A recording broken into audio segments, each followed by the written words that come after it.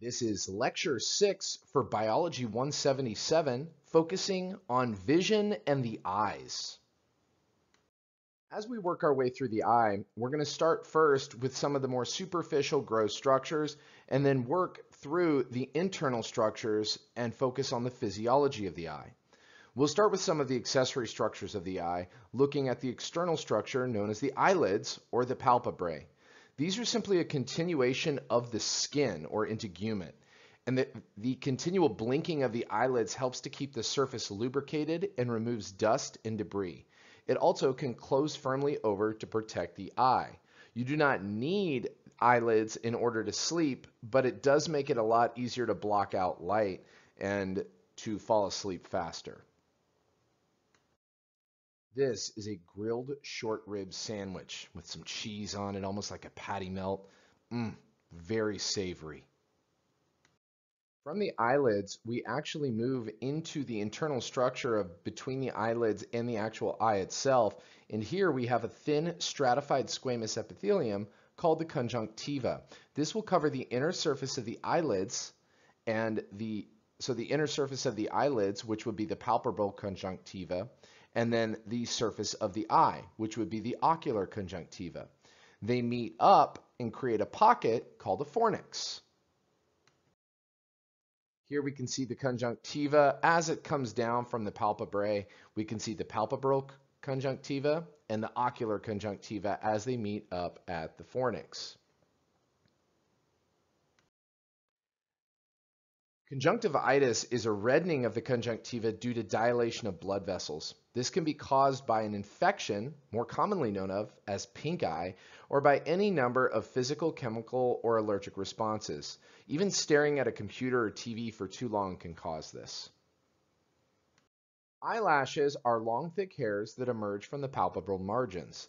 Their function is to prevent foreign matter such as dust or insects from reaching the eye. The root hair plexus is going to trigger the blink response when stimulated, and deep inside that hair plexus is going to be a tarsal gland that secretes a waxy sebum. This helps to keep the eyelashes separate from each other. Now, if a tarsal gland becomes blocked, a buildup of secretions can cause a swelling. This is pronounced chalasin.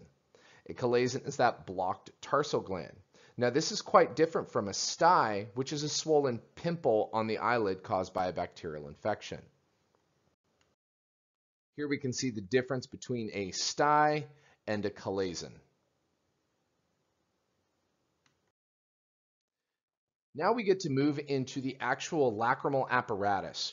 These are going to be actually what produce tears. The lacrimal apparatus consists of the gland itself, which is going to be in the upper right portion of the occipital margin, and is going to produce approximately 1 milliliter of watery tears per day. Tears are actually very important. They lubricate and nourish and oxygenate the corneal cells, since these corneal cells have no blood vessels. They also help to attack pathogens and keep the eye clean, making sure that there are different antibodies and enzymes that are present in these tears. Of course, tears are also stimulated in abundance when you have an emotional response or an allergic reaction. Tear ducts are going to carry the tears from the lacrimal gland out to the upper eyelid, forming the lacrimal lake. From there, we move into the lacrimal puncta, two small pores that drain the lacrimal lake. Tears will then move across the eye towards the corner of the eye where it gets to the lacrimal caniculi. Here, small canals are connecting the lacrimal puncta to the lacrimal sac. The lacrimal sac is going to be a small chamber nestled in the lacrimal sulcus of the orbit and then drain to the nasolacrimal duct, which will actually drain out the tears through the nasal cavity. Here we can actually take a look at all of those structures. We're going to start in the upper corner of the eye, in this case the upper right corner of the eye, where the lacrimal gland is. This is where tears are produced. They then move down the tear ducts and into the actual eye where it will go across. So tears are produced in the upper corner of the eye, drain across the eye to the corner of the eye. This is where you typically will have tears fall down or build up over time as they start to drain. It drains via the lacrimal puncta to the lacrimal caniculi to the sac and then to the nasolacrimal duct. And this is why your nose runs when you're crying. The ability to move the eye is controlled by 6 extraocular eye muscles. They are innervated by 3 separate cranial nerves. The superior rectus, inferior rectus, medial rectus, and inferior oblique are innervated by cranial nerve 3, the oculomotor nerve. The superior oblique is innervated by cranial nerve 4, or the trochlear nerve, and the lateral rectus is innervated by cranial nerve 6, or the abducens. The superior rectus is going to rotate the eye up. The inferior rectus rotates the eye down. The medial rectus is going to rotate the eye medially, or adduct the eye. The lateral rectus is going to abduct the eye, or rotate it laterally. And the superior oblique is going to allow 2 movements. It depresses and abducts the eye at an angle, and the inferior oblique is going to elevate and abduct the eye. Now that we've covered the accessory structures of the eye, we can start to focus on the eye itself, and specifically starting with the different layers. Here, the layers are organized from superficial to deep. Remember that the eye itself is a large sphere or orb. And so as we go deeper into the core of the eye, this is deep, and on the surface of the eye is superficial. The fibrous tunic will be the most superficial layer of the eye and consists of the sclera and the cornea.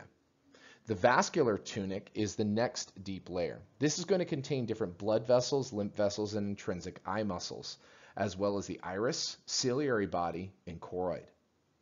The final layer is the retina, sometimes referred to as the neural tunic. This is going to contain the pigmented layer in the neural layer and many of the functional aspects of the eye that interpret light. We'll start with the fibrous tunic, which is the outermost superficial layer and probably the simplest layer of the eye.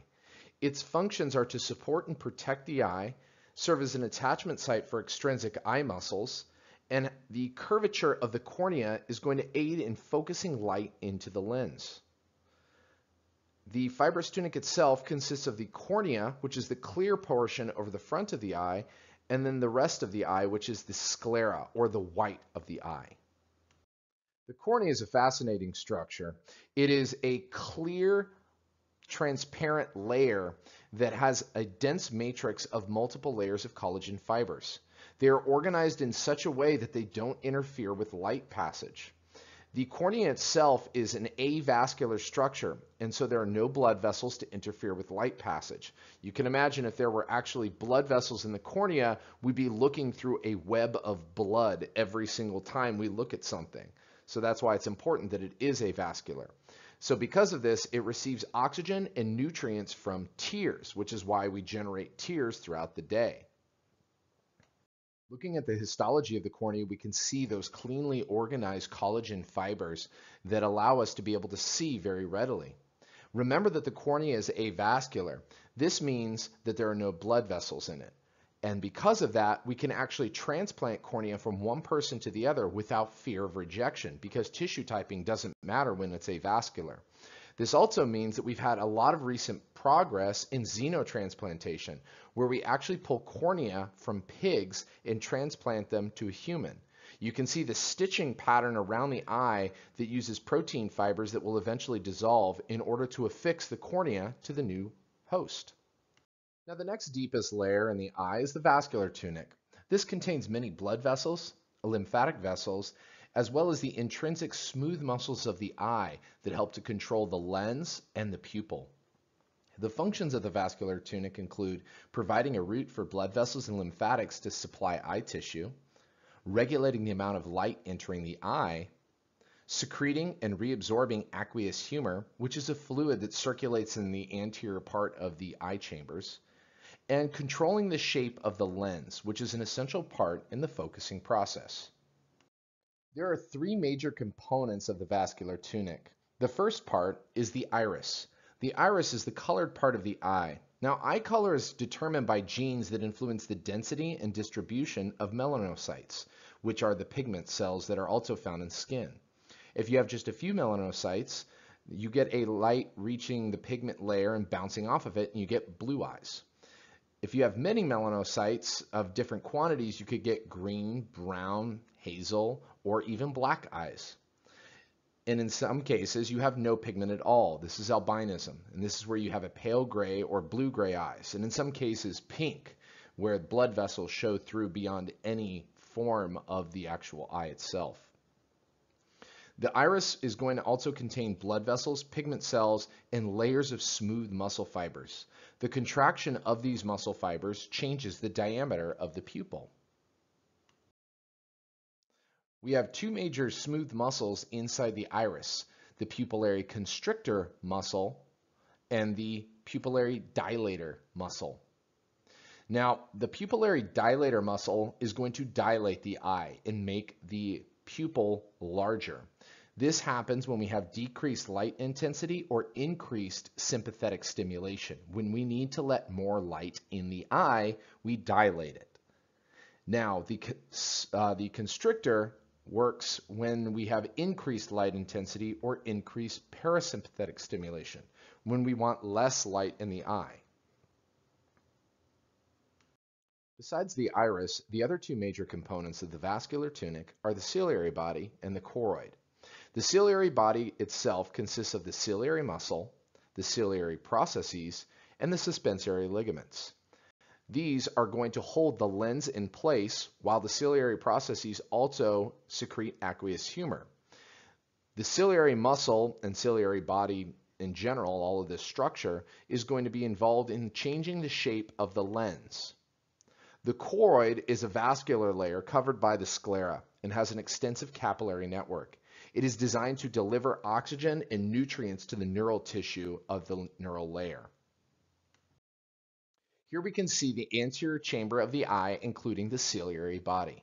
You can see the lens as it is attached via suspensory ligaments to the ciliary processes. The ciliary processes are going to be extensions of the ciliary muscle. The muscle, when it contracts or when it relaxes, is going to change the shape of the lens.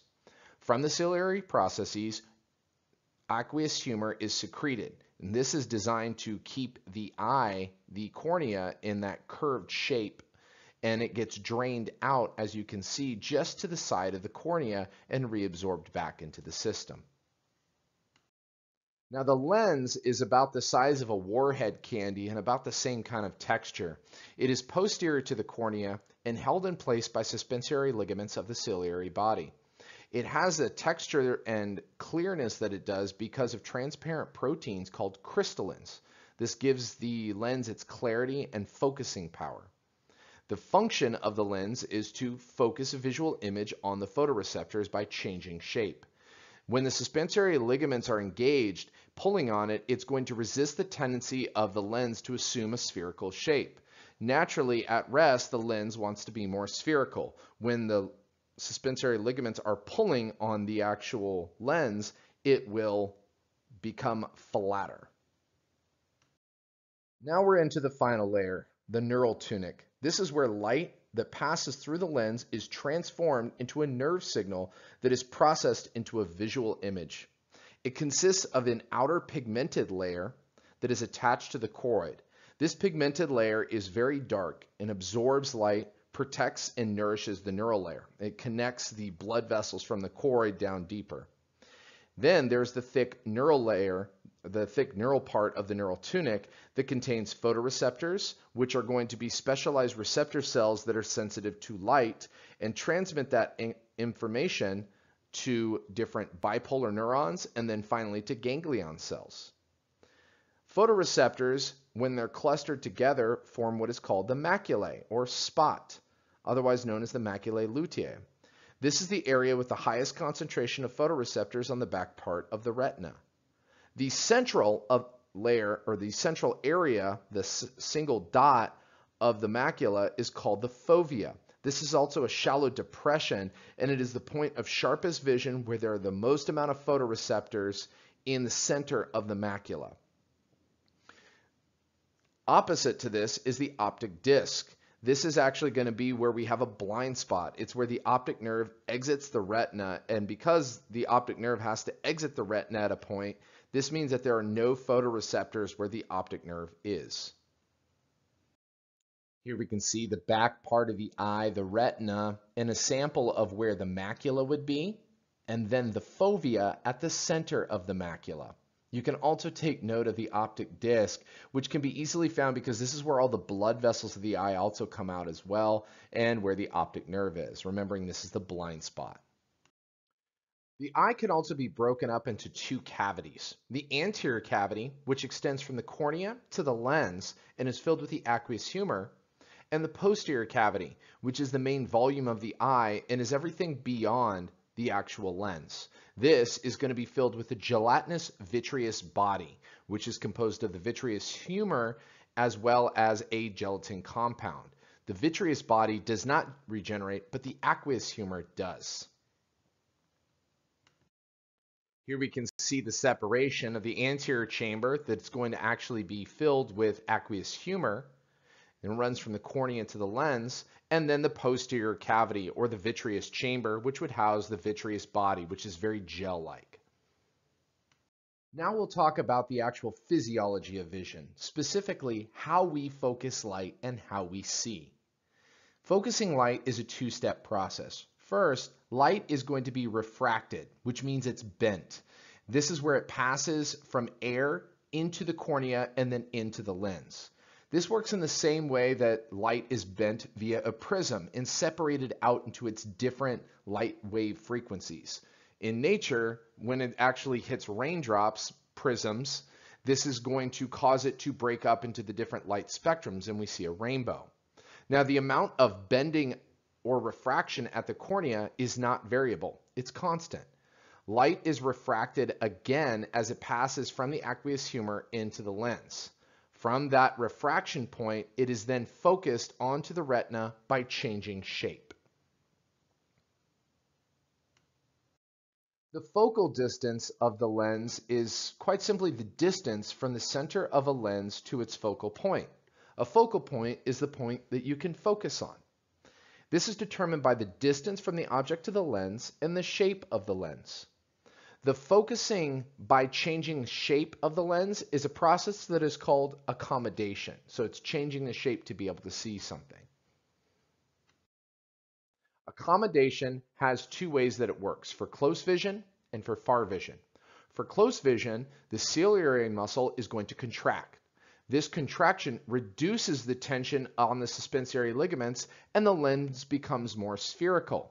This allows us to focus on nearby objects as light bends more. This near point of vision is the inner limit of clear vision, and it is determined by the degree of elasticity in the lens. The near point for vision is actually going to increase with age as the lens becomes less elastic. In children, our near point is 3 to 4 inches, and in young adults, it's 6 to 98. And then by age 60, it increases to about 33 inches. That's typically why we need reading glasses when we get older. Now, for distant vision, it's going to actually be the opposite. Here, the ciliary muscle is going to relax, and an increased tension on the suspensory ligaments pulls at the circumference of the lens, and the lens becomes flatter. This allows us to be able to focus on more distant objects. Here we can see an example of close vision and far vision. In the far vision or distant vision, the ciliary muscle is relaxed and the lens is flattened. In close vision, the ciliary muscle is contracted and the lens is rounded. So that way we can focus that light on the fovea to be able to see. Now, when actually forming the image itself is not just a single point. Even though the diagram in the previous slide showed it as a point, it is actually a large number of individual points. We see things very much the same way that a computer screen works, with pixels on a computer screen. And we simply invert and reverse the actual image. So light from each point is focused on the retina, and because of refraction through the lens, the full image is inverted and reversed. The brain compensates for this image reversal, and we learn this through experience.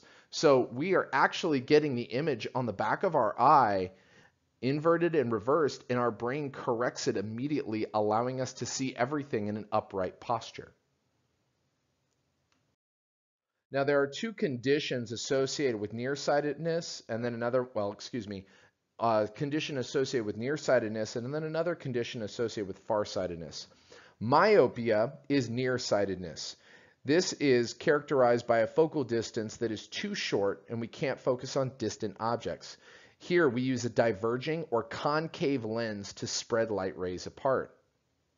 Hyperopia is farsightedness. The focal distance is too long. We're better at focusing on distant objects. And we use a convergent or convex lens to bend light rays more onto the retina. So once we focus the light onto the back of the eye, we get to the retina and the pigmented part of the retina. The pigmented part of the retina absorbs light that passes through the neural part and prevents light from bouncing back, producing any kind of visual echoes. So it's very, very dark. The cells have important biochemical interactions with the photoreceptors in the neural part here. So what's going to happen is light will actually go all the way through to the back of the eye where the pigmented part of the retina is. So it's actually, because it's light, it can pass through a lot of other cells without interacting with it. The pigmented part of the eye is going to actually grab that light and then transmit it to the photoreceptors, which will then move through the neural part of the retina to the bipolar cells and then to the ganglion cells as it transmits that information to the optic nerve. Now, the neural part of the retina contains photoreceptors, supporting cells, and neurons. It performs preliminary processing and integration of the visual information, and the outermost layer is going to contain photoreceptors.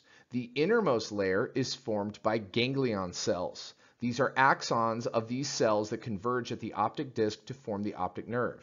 The optic nerve, where it enters, is also called the blind spot. Remember, this is because it lacks photoreceptors. Photoreceptors come in two types. Rods, which are the most numerous, and they're very sensitive to dim light. They have no discrimination among colors, and their density increases towards the periphery of the retina. This allows us to see changes in light variation at our periphery. Cones provide us with color vision. The easy way to remember the difference between rods and cones is cones see for color. These are going to give sharper, clearer images than rods and require more intense light. They are less numerous and denser closer to the fovea. Rods and cones are going to synapse with bipolar cells, and the bipolar cells synapse on ganglion cells. You have additional support cells like the amacrine and horizontal cells that will help with the processing of visual images and adjusting to different light levels. Here we can see an excellent diagram of the actual neural part of the retina where we can see the direction that light would go in. So light is going to go in through that arrow, and it will hit the back of where the pigmented part of the retina is. Then information will travel from the pigmented part of the retina through the photoreceptors to the bipolar cells and then to the ganglion cells. Horizontal cells and amacrine cells shown here are going to simply help with the processing of the image.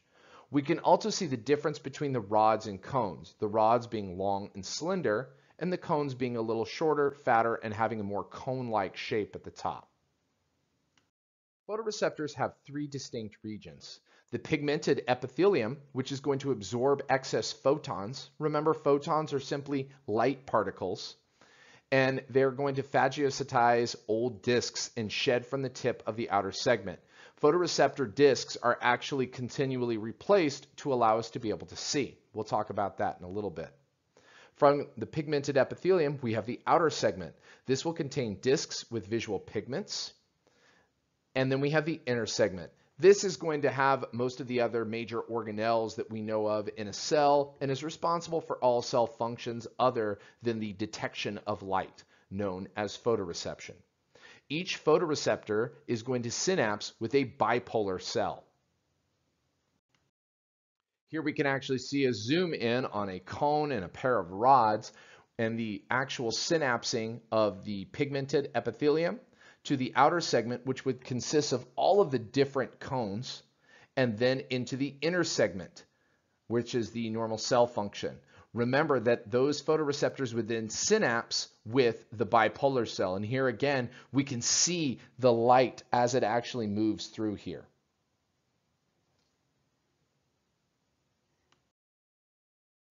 Here we can see the differences between rods and cones as it's on the back part of the retina and where they attach directly to the pigmented layer. This is another really good view of the rods and cones and the different layers that separate them. We can see how densely packed they are throughout. Now, photoreceptors serve the basic function of detecting photons, which are the units of light particles.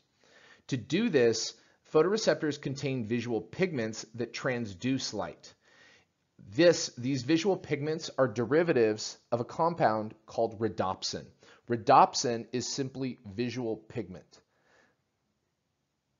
This consists of opsin, which is a protein that determines the wavelength of absorption of pigment, and retinol, which is a pigment that is synthesized from vitamin A. So it's these two different protein pigments that are mixed together. So inside the discs of the actual photoreceptors are going to be the rhodopsin molecules, and we can see it here, the retinol with the opsin where it's fused throughout the cell membrane. Remember that this is actually going to aid in the absorption of light and changes the pigment shape. So color vision is determined by the cones. Rods all contain the same type of opsin, and so they can't distinguish between colors. However, in cones, each type comes with a different form of opsin that are sensitive to different wavelengths of light. So there are 3 different types of opsin that actually are going to determine how it's going to process the light. Can it process blue, green, or red? There's a combined differential stimulation that allows the brain to discern different colors. If all are stimulated equally, we know this is white. Now, in a resting state in the dark, the photoreceptor is continually releasing neurotransmitters across the synapse of the bipolar cells. Once we have exposure to light, the rhodopsin will absorb the photons and changing its shape. The photoreceptor is going to then decrease the rate of neurotransmitter release by hyperpolarizing. This decreasing rate signals the bipolar cell that the photoreceptor has absorbed the photon. Now that the rhodopsin has actually been stimulated, it cannot respond to another photon until an original shape of the retinal is regained. It does this and replaces the rhodopsin through a 3-step process. The first step is going to be bleaching. Bleaching is where it takes the entire rhodopsin molecule and breaks it down into retinol and opsin. Then it goes through reassembly. This is the retinal undergoes the changing shape to the original shape, and the opsin and retinol are reassembled as rhodopsin. This is going to, of course, use ATP. So this is a diagram of the process of bleaching and reassembly of the rhodopsin molecule, which allows us to become sensitive again to light. We do this by taking the modified retinol, removing it, and allows us to reset the opsin. This is the bleaching process. Then we take that retinol with ATP catalyzed by the enzyme retinol dehydrogenase, and it changes the shape back to its original shape. We can then put this back in through the process of reassembly. Now, the visual pathways are a little bit more complicated than we have time to go through. The important thing to understand is that we actually move the information or the light initially from the pigmented epithelial cells to the photoreceptors, to the bipolar cells, and then to the ganglion cells, which will transmit the information to the optic nerve via cranial nerve 2. But a few of the things I want to talk about are how we actually move in the visual pathways. So I'll be brief with this. But the axons from about 1 million ganglion cells are going to converge at that optic disc, and then that information is going to travel towards the dicephalon as the optic nerve is going to split. The 2 optic nerves reach the dicephalon at the optic chiasm. This is simply going to be where they meet. Then we go through a process of decussation where we cross over at that optic chiasm, and then projection, where the signals are projected towards the primary visual cortex in the occipital lobe. So in this diagram, we can see where information is actually gathered in the eye, transmitted via the optic nerve, crossing over at the optic chiasm, and then projected finally onto the occipital lobe of the brain. This allows us to have association, where images are processed, associated with memories, concepts, and responses. And we won't go into the visual pathways much more than that. That's it for the visual lecture.